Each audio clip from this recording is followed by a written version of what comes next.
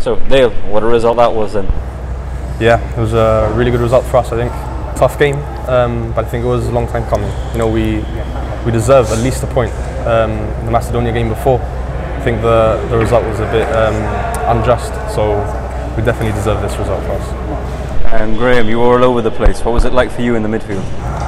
Hectic. It's just another usual game at this level. Obviously involves a lot of running and a lot of work. You know, especially when the game is so tight, it obviously gives you that extra boost to just keep going, to try and see out the result. So yeah, it's enjoyable, tiring but very enjoyable. We've seen a change of system the last couple of games. So how does that affect your role in the team? I think Julio's been trying to instill that sort of belief in terms of when we have possession for a while, and I think it's been up to us really to try and have that positivity when going forward and when being on the ball, and believing that bit more.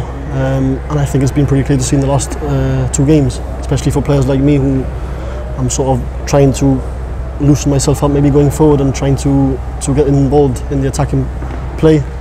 But I enjoy it, obviously. You know, it's a bit more work for me to do in the middle, but I enjoy it. Dayle, some big saves again from you today. What's going through your head when you see that a striker sort of through on goal and they're setting themselves? What's your process?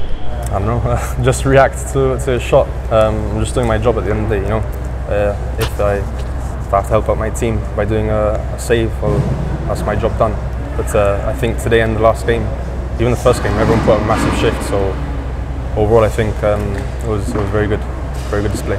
And we finally got the equaliser in the second half, and they immediately started pumping the ball along into your box. So how did you switch into that mentality of having to boss your box that a little bit more? Well, we knew before the game, coming into the match, that they were a very direct team, a very tall team, so we knew there were going to be a lot of long balls into the box. So my position had to be a bit higher, trying to intercept or trying to catch any loose balls in the air. And yeah, once we equalised, obviously they were going to go even more direct, so I had to step a bit more, even more higher than that, sorry. So just catching balls here. Graeme, lastly, up next is North Macedonia away.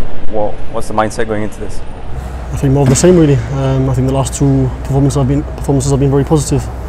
Obviously, today's one being that bit more positive because we managed to get a result out of it. So yeah, I think it just gives us that bit more belief going into the last game, and hopefully we can do more than just get a good performance against them like we did here, and follow it up with more than that, a draw, and hopefully win if things go our way.